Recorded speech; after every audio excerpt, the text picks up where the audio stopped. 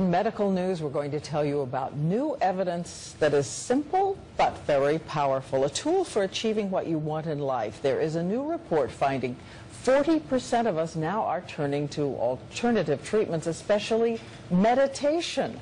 And Dan Harris asked the questions about the growing proof that that works. Meditation, once considered supremely flaky, is now being used by the Marines, by corporate executives from General Mills to Target to Google, by students in classrooms all over America, and now, according to this new study, by roughly 3 million patients on the recommendation of their doctors. We weren't expecting to see such a high rate of referrals. That was really surprising to us. Dr. Rex Hoffman recommended meditation to his patient, Danilo Ramirez, who had stage 2 lymphoma and was too claustrophobic to endure the treatments, which required wearing this large radiation mask. It worked. It was beautiful that my mind was able to control my heartbeat, my breathing, my relaxation. I see us using it more with our patients. The awareness of the breath. Researchers say meditation doesn't just relax you, it can physically change your brain.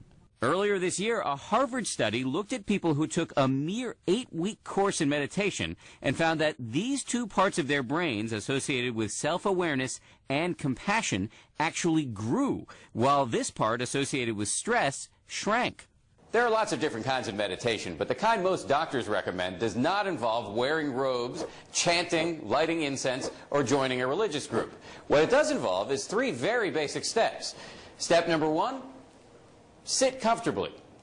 Step number 2, focus on your breath. Feel it going in and out. Step number 3, when your mind wanders, which it will 1,000,000 times, to things like, did I feed the dog? Where are my keys? And what am I having for dinner? Every time your mind wanders, just gently return to your breath.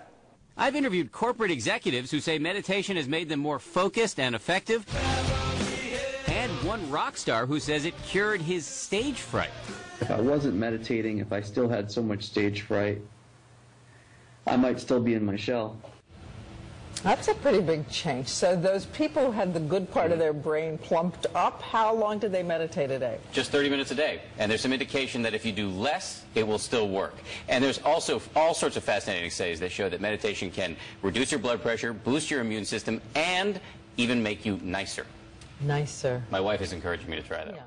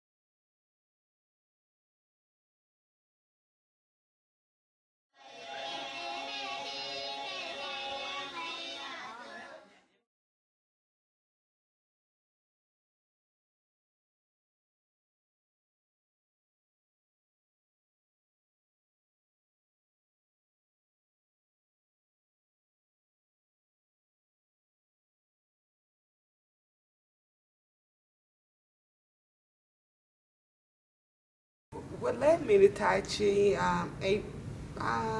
February the 6th, I had a stroke.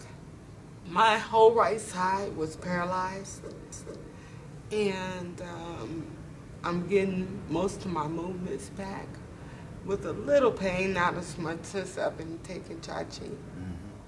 It's really been beneficial to me. So you've really noticed some mobility? I've noticed a huge, tremendous change, physically and mentally. 3 years ago, I was diagnosed with diabetes type 2 and began a regimen of insulin once a day. I started out at 20 units of insulin per day, and then gradually watched my diet, did my walking, and got it down to 18 units. And then last December 2012, I started the Tai Chi, and by April 2013, my doctor took me off of insulin, and since that time, I have lost 20 pounds, and I have to say I believe part of it is to the Tai Chi class I've been taking. My name is Margie Abarca. I'm 65 years old and in better health than I've been in a long time, thanks to Tai Chi. At any rate, I kept up with the Tai Chi, and then had a blood test, and all of a sudden my A1C was hanging in around 6.7, 6.8. So the doctor started cutting back on some of the medications. And then about a year after that, we had another blood test, and my A1C had dropped to 4.6. And my doctor decided that time to really start getting rid of some medications. That's about the story. So where are you studying Tai Chi? I'm studying at Turning Point.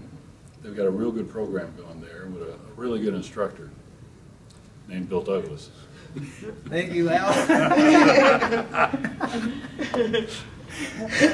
I appreciate that.